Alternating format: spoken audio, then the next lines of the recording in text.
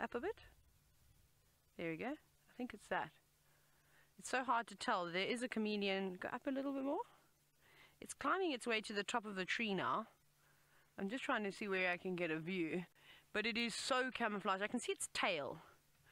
Now I'm trying to figure out how to do this because I can't go. It's the green thing. Because the entire tree is green. Craig, let me go forward.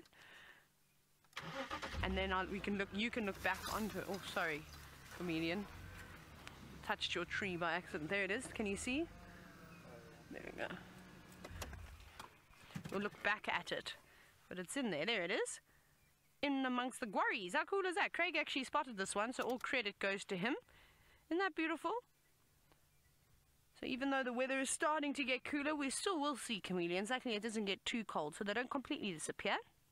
I'll just move into areas where the vegetation is just slightly thicker and they can conceal themselves.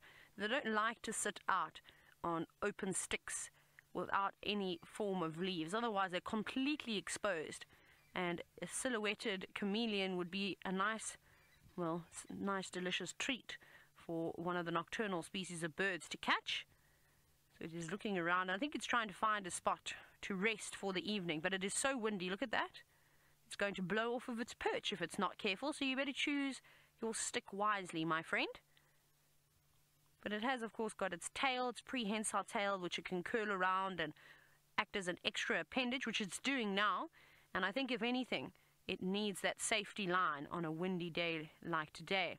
But hopefully, well, hopefully for this chameleon, the wind will die down a little bit later, and then it can resume its normal perch right on the edge of a stick.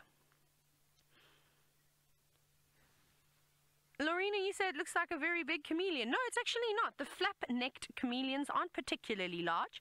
This one doesn't look too big either. It's not the biggest one we've seen. I don't know if I'll be able to reach up where it is. It's quite high in this guarri tree. So I would say it's a medium-sized flap-necked chameleon. I just wanted to get such a cool view. What we were hoping to do was trying to get a silhouette of the chameleon, but it just wouldn't cooperate. It was moving around in amongst the trees, and I had actually just switched my lights on, can you believe it? And then that sort of white reflection that you get off of a chameleon, Craig spotted that. I didn't even see it. And he said, there's one. And then at one point, because it was moving around, we had the awesome silhouette. I don't think anyone has ever seen a silhouetted chameleon before. It was so beautiful against the skyline. But then it was moving higher and higher in the tree. And now it's sitting in the middle of a thicket. So it's very difficult to, of course, try and get that look.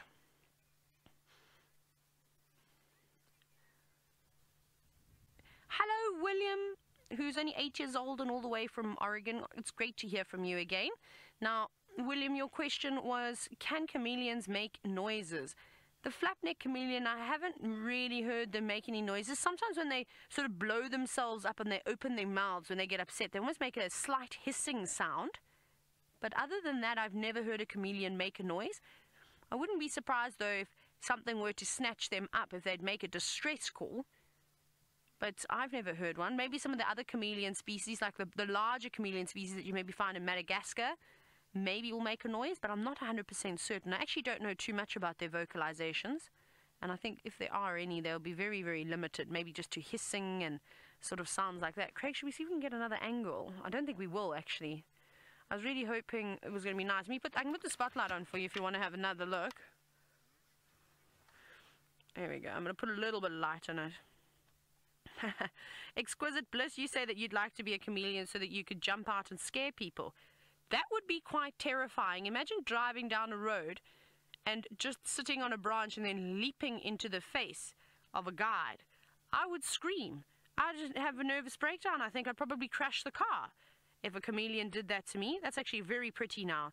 I've just added a little bit of the spotlight to it. I know chameleons don't always enjoy the spotlight. Some don't mind it. Others seem to have a bad attitude about it. This one seems to be okay for now.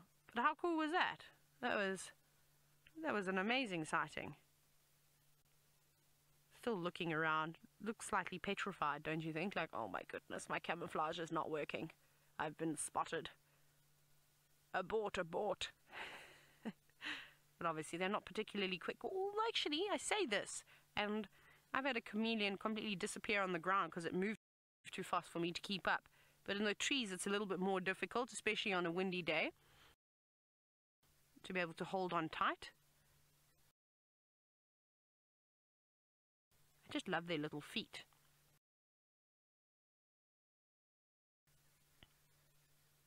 Isn't this beautiful?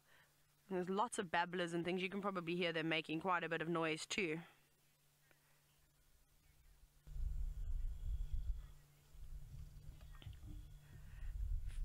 Phyllis, who is only 13 years old and all the way from New York, you're wondering if chameleons hibernate.